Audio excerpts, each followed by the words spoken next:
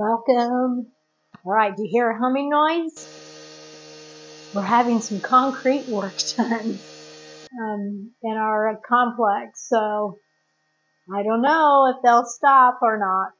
But anyway, welcome back to my channel. I am Joyful J, and this is part 3 of working on a memory book of my town. So today we're painting our city hall. This is from Everglades City, and this is our city hall. And during the painting part, I'll give you a little history lesson. All right, so thank you for joining me, and I'll see you at the end. Have a good day.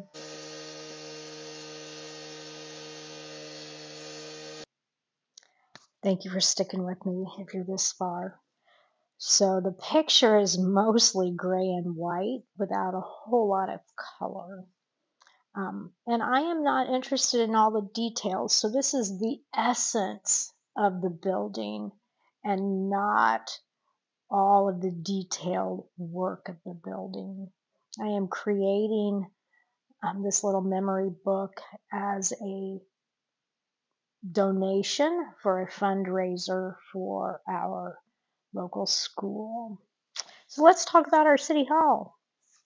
The city hall was built by Baron Collier, who was the founder of Collier County, which is the farthest southwest county in the state of Florida.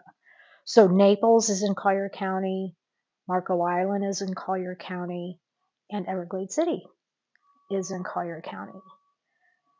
Back in the 1926 is when Baron Collier built the city hall, and Everglades City at that point in time was called Everglades, and it was the county seat.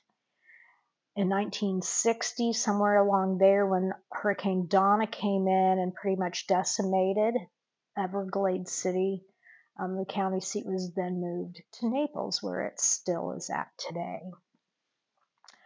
Everglades City has about between 400 and 500 full-time residents here, and then in the wintertime, the population pops up to around 1,200 or so when the snowbirds come down to enjoy our very tropical weather.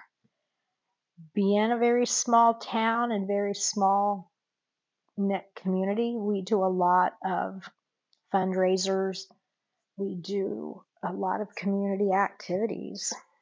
So this particular project that I'm working on will be a donation for Hook 'em in the Glades, which is a annual fundraiser, fishing fundraiser, and all the proceeds will go to the local school. So enjoy. Thank you for stopping by. I appreciate the support.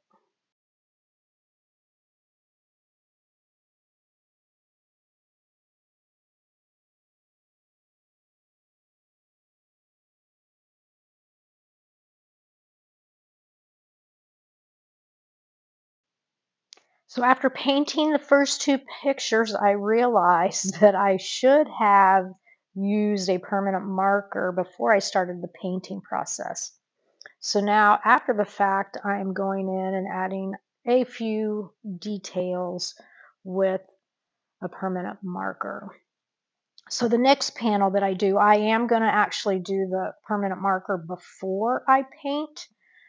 And yeah, so you know what? It's always a learning process. Oh, thank you. Thank you for being with me. Have a great day. Thank you for joining me. So on another post, we are going to do panel, oops, I gotta reach over here. We're going to be painting panel number 3, and this is of Camellia Street Grill, and the owner is the actual host of the fundraiser. And then panel number 4 is the logo of Hook 'em in the Glades, which is the fundraiser.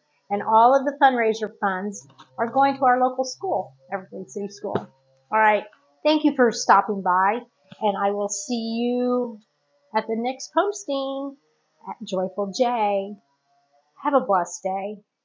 Thank you for stopping by at JB, my personal channel where I talk about my journey with Jesus, read the Bible, and it is very helpful for this channel if you subscribe, like, comment, and share. I greatly appreciate it. Have a very blessed day. Bye for now.